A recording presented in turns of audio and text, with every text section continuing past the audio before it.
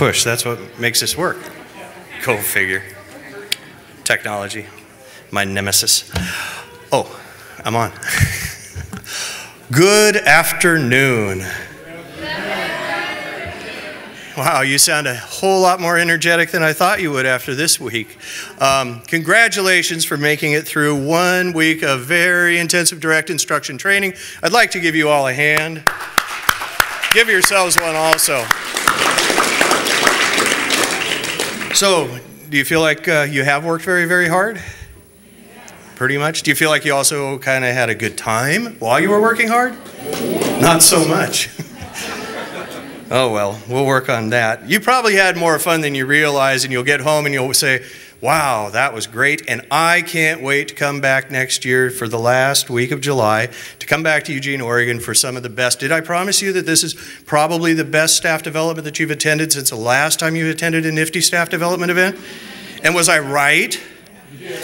Well, that's good, because I spent some time talking to some of the trainers and other participants, and the trainers said that by far this was the greatest group of trainers, or excuse me, participants since last year. And so, and they were sincere, and actually I am also. I'm amazed. You know, one of the indicators to me at a conference has to do with, because while you're busy in your sessions, we're out trying to figure out, you know, what we're going to do at the next training and what we can do to improve our conferences and whatnot. And if I see a lot of people wandering around, like waiting to see if they can get the cookies before anyone else, or if, you know, just kind of what we may say, shooting the breeze with perhaps some of their colleagues. If I see that going on in the hallways, to me that says there's something going on, and why aren't they in session?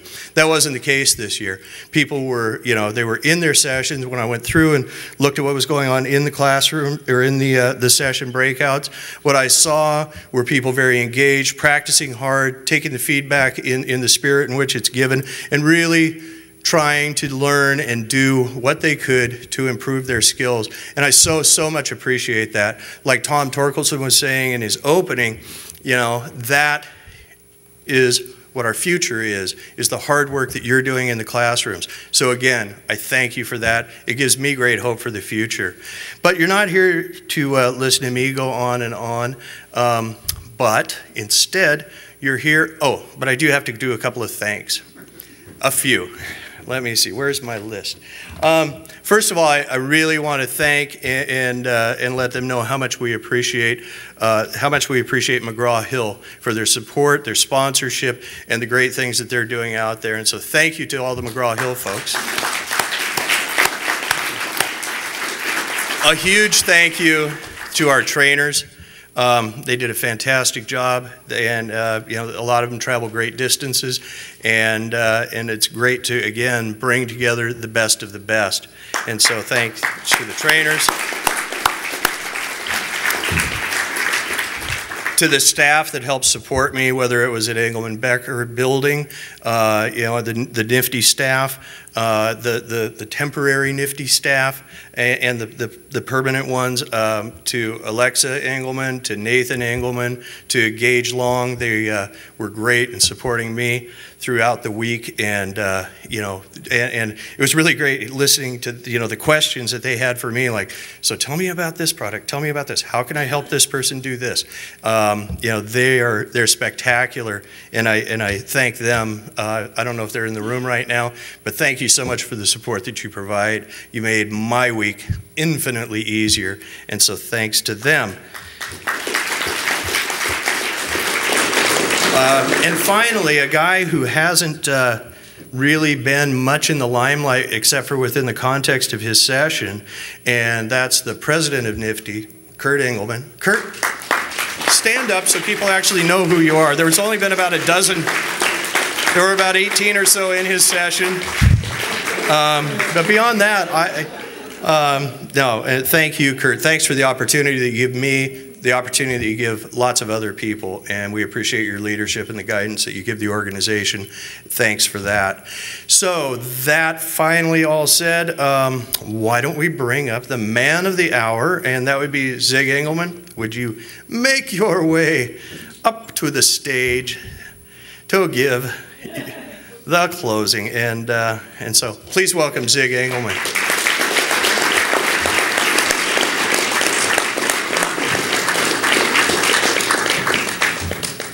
Thank you. I have a canned presentation here, but I have a can opener too. Okay, the first slide, Nifty Conference 2016. What can teachers and administrators do to make instruction effective, to assure that students succeed? I don't have to answer that question. All I have to do is turn the page. There are 5 steps you can take. Choose programs with proven track records of improving the performance of kids. DI programs have a good track record. Also, the latest connecting math concepts is fully aligned with the Common Core State Standards. And the alignment good, even though we hate the standards a lot.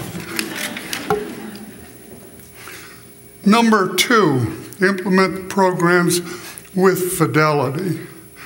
District mandates may make the full implementation of DI difficult, but who's counting?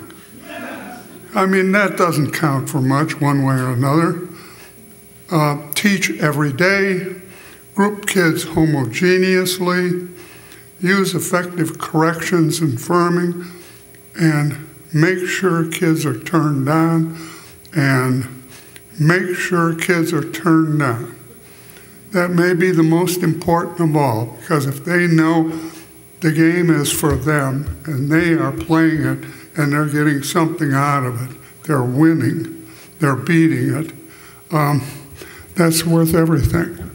And that can motivate them to great heights, not in, physical, but in mental. A secondary goal is to use evidence of student improvement to lobby for expanded implementation of the programs. Operate from the maxim that student performance shows what's best for students.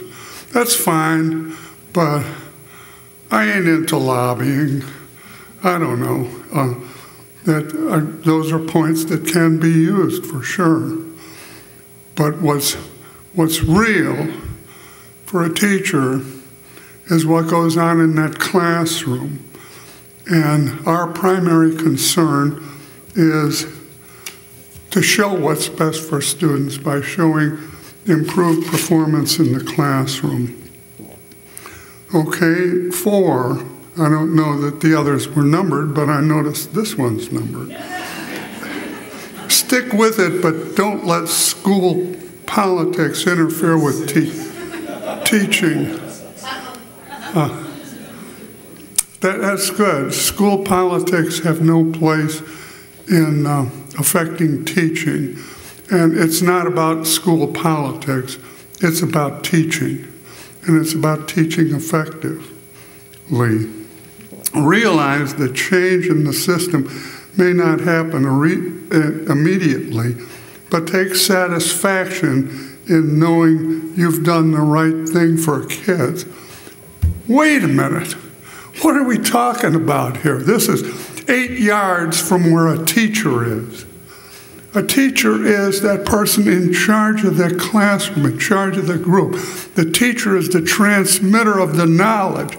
The teacher is the one who sees the measurements of those kids change, not the physical measurements, but the measurements in what they can do, the things they can respond to, what they know, what they remember, what they're learning, how fast they're learning it, and what's going on. And those are the details that make a difference in the stature of the children, because they may only grow an inch or 2 during a year.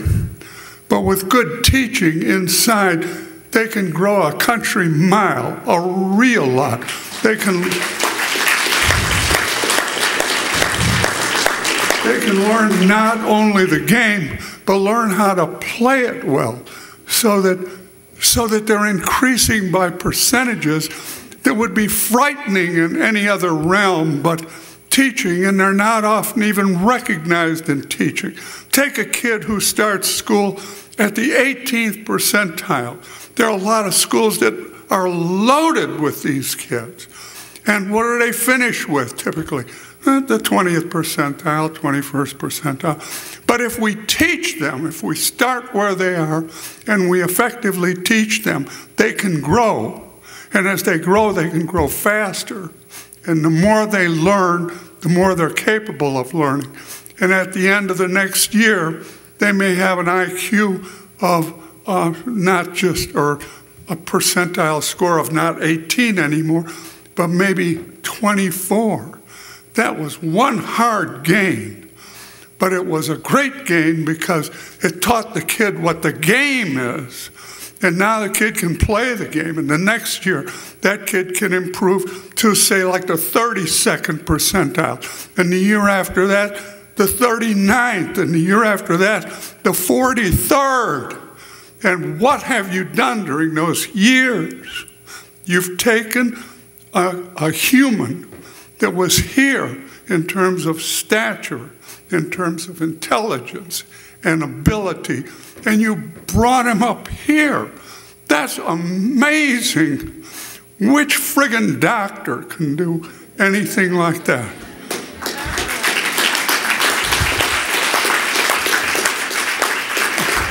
And I'm sure there are a lot of lawyers that could convince you they can do it, but I don't see any evidence that they can. There's only one group who can do it, and that's us.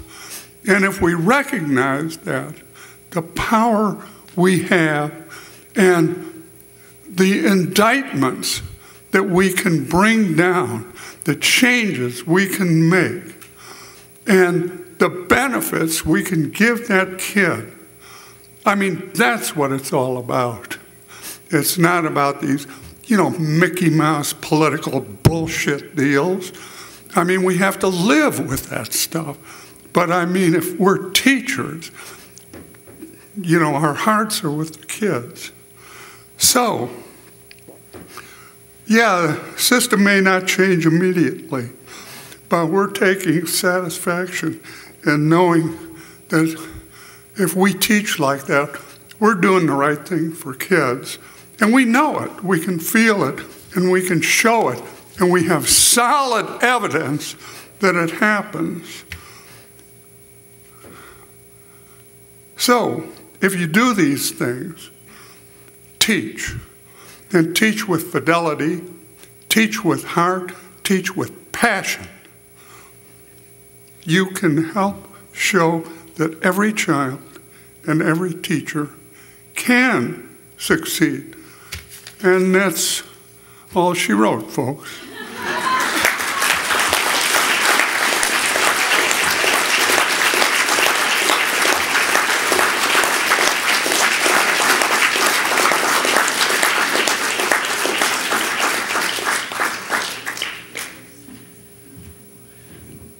So, I mean, what more can you say after that, right?